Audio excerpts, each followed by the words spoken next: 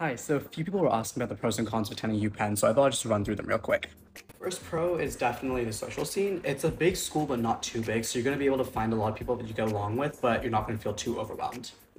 Secondly, the campus is beautiful. It's in the city, but not in the heart of the city, meaning that you have access to Philadelphia, but you still have that campus vibe, so it's really pretty and it's really nice during the fall and spring. The pre-professional vibe could be a pro or a con depending on who you are. It is very pre-professional in the sense that by freshman year, a lot of people have already got like internships, research positions. Some people have even founded a startup already.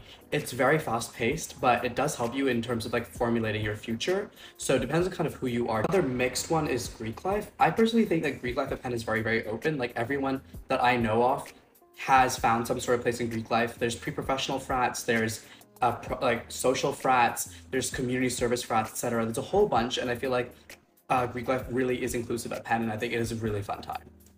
A con would be the mental health resources at Penn. I know personally that it took me up to 3 months to even get an appointment to meet a therapist there.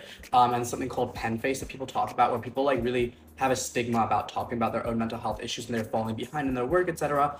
But people just pretend it doesn't exist. So that's a bit of an issue, but I feel like if you can get your own therapist or you can just do walk-in appointments at the therapy center, CAPS, it should be okay.